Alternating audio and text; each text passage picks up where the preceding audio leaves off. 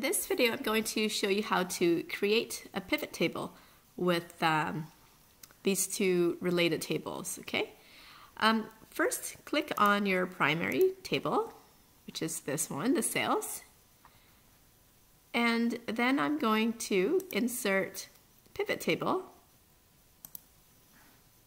And from here, I'm going to leave everything as it was before. So my table arranges here, sales, this one here. I'm going to have it in a new worksheet, and I'm going to add this to the data model. Okay. And next I'm going to go to all and going to select sales rep from the reps.